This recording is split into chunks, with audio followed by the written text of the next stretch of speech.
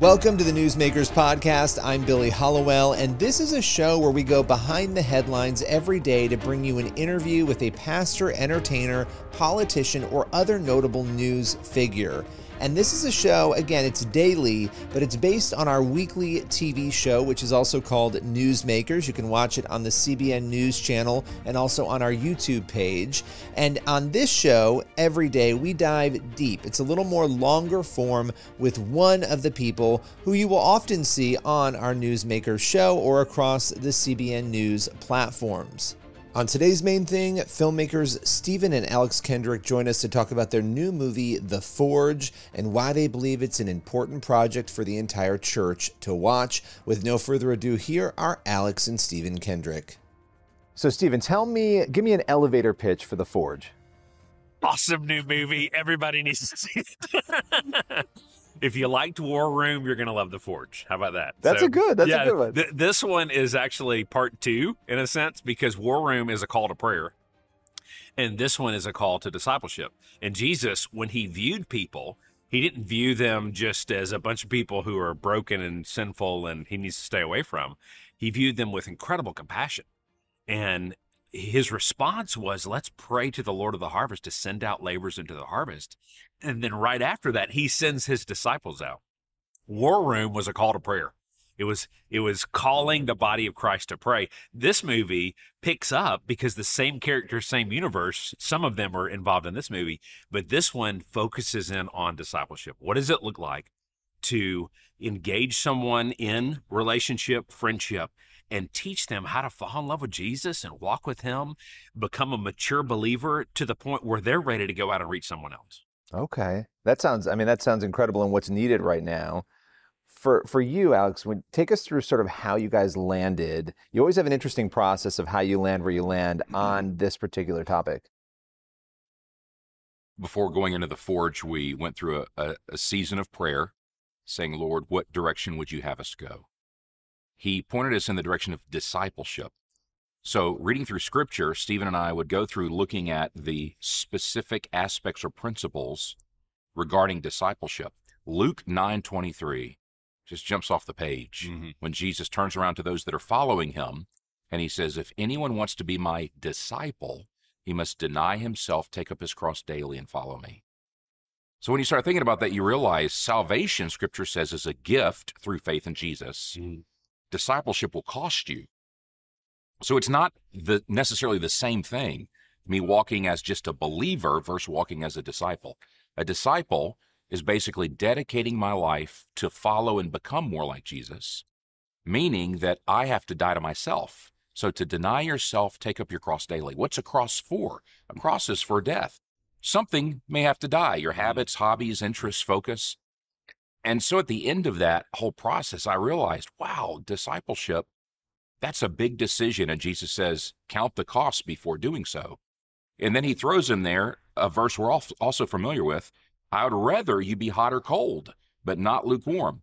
So if you're going to follow Jesus Christ, who is worth our full devotion, we can't do it half-heartedly. We can't do it lukewarm. And so this process of discipleship has challenged us as individuals making the movie. We've walked with Jesus a long time, decades. But diving into discipleship, the Lord's, wow, he kind of takes you deeper, but sometimes it's hard. Convicting, maybe. Yeah, it's convicting. Humbling. So The Forge is about the process of someone becoming a disciple. We call it The Forge. Things that are strengthened, shaped, hardened in a forge. Everything happens by heat and pressure. In the movie, there's a sword that's very symbolic of what happens in a forge, and it's given to a young man going through discipleship. And he notes, the man giving it to him, this sword was formed in a forge by heat and pressure. Well, when you think about what discipleship does, learning how to die to yourself, deny yourself, take up your cross and follow Jesus, in a sense, it's a spiritual forge. And so this process of discipleship in the movie, a group of men are pouring into a younger group of men on their walk with Jesus. And we specifically follow one named Isaiah. He's 19. And so he learns what that process is. But by the end of the film, he loves, is passionate about his faith in Christ, and is ready to pour into someone else. So it's exciting. No, that is exciting. It's desperately needed.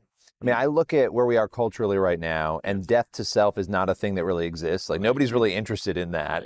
Why do you think this film right now, you tend to always do this. You create something that speaks into what's happening at the time in culture. How does this speak into what's happening in your view? You know, we have to say no to ourselves to say yes to Christ. We're saying, Jesus, I want you to be Lord. I want you to take over the steering wheel of my life, but I don't want to get out of the driver's seat. I want to keep my hand on the wheel at the same time. Jesus said, no man can serve two masters, and we can't serve ourselves and him at the same time. So when we're surrendering our lives to the Lordship of Jesus Christ, he doesn't make things worse. He makes everything better. Yeah. He's a really good driver. He's a really good Lord. There's nothing better we can do with our lives than to fully surrender it to our Creator, the God, the Lord of the universe, who loves us, who alone knows the future, who alone can change the human heart. And then as we do that and we let him drive and guide our lives, he will then lead us to love on others, invest in others, and help them learn how to walk with Christ as well. Yeah, no, absolutely. Why do you think the church has struggled with discipleship or maybe ignored it? Not every church, obviously, not every pastor, but the reality is it's a problem. We're seeing it play out with church scandals and all these things that are happening. Why do you think we've fallen to the wayside on that? I think all of us at one point or another will have to deal with the fact that who's in control here? We all want salvation, and all want the blessings of God, but we don't necessarily want to give up control. We want to depend too much on our own logic. So going deeper with Jesus means denying yourself and moving your priorities out of the way if they conflict with Scripture or what God's calling you to do, and determining I am going to follow the Lord. And God, better than any gym teacher or coach, will allow certain things to stretch you and strengthen you. A good coach is going to add more weight to the barbell at times, add more reps, more laps, more speed to his athletes to condition them and strengthen them. Spiritually, God wants us to grow. He wants us to trust more, to walk more faithfully, to walk in truth and understanding. Initially, we're not ready for the depth that God wants to take us. So following Jesus is a process of trusting him step by step, and he does take us deeper. I'm learning, even at the age of 53, I wasn't ready for certain spiritual understanding in my younger years because I didn't process it well. Today, I'm beginning to understand, wow, Lord, as I pursue you and seek you, you're showing me deeper aspects of Scripture that I'm just now ready to process and obey. And I hate to say that in my 50s, but that's what he's doing. So it's a deepening journey. It's an insightful journey. It's a process of discipleship, and it's hard, but God's revealing more of himself, and it's exciting to walk with him because we all want to bear fruit. So today, our church has to adopt the mindset, yes, I'm saved, but I want to pursue and follow Jesus at a deeper level through discipleship. And that is going to be difficult. There is a cost, but it is worth it. He is worth it. And if we want the fruitfulness, if we want more people to come to Christ, if we want to honor God and glorify him, we have to count the cost, but say he's worth it. Absolutely. Absolutely. Can I answer that question? Yes. Yes, go for it. Jesus taught the masses on the mountains and they heard his teaching, but the 12 got to walk away and watch his example. So it went from ears hearing truth to eyes seeing what he was doing. He modeled and lived out all of the messages that he communicated. And so true discipleship is that follow me as I follow Christ relationship where you're close enough with someone where you can model what you're teaching them. So I think in so many churches, pastors are doing a great job communicating the word from pulpits. Yeah. But the people can't raise their hand and ask a question in the middle of the service. Security will carry them out, you know? You have to more listen to me instead of walk with me. Right, right. And many times he doesn't know what's going on in the marriages and the lives and the families because there's so many people that are in the room.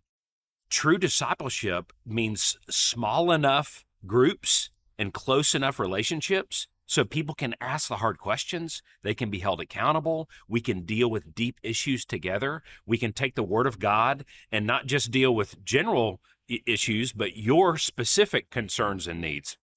So our hope and prayer is that this movie will Our hope and prayer is that this movie will help the body of Christ add those smaller discipleship groups into their model of how they're doing church, and that people can get back to the place where we're doing what Jesus did, and we're able to sit down with people, committing to them long term, not just for weeks or 8 weeks, but for years even.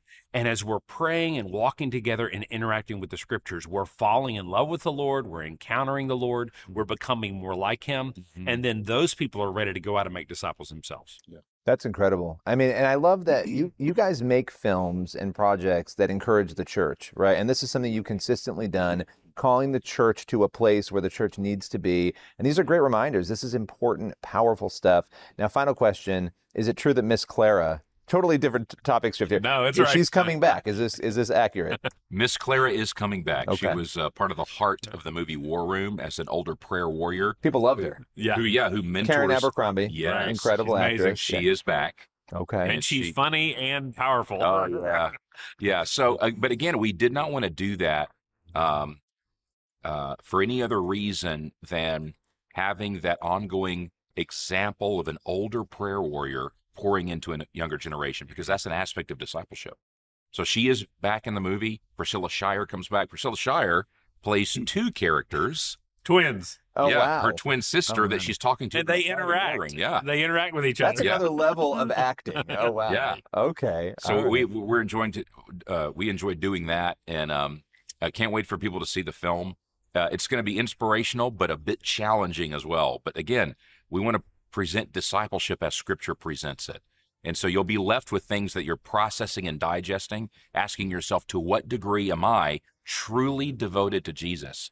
But again, ultimately, we want to strengthen the church and help the church go deeper in the Lord. We all need a little conviction. It's a good thing. Oh, yeah. Well, listen, I appreciate you both joining me. As always, it's always wonderful getting to chat with you. Thank you, too, Billy. Thank you for all you do. That's all for today's Newsmakers podcast. Be sure to tune in for the next episode of the show, and also head over to the CBN News YouTube channel and the CBN News channel to watch Newsmakers every week. We'll see you soon.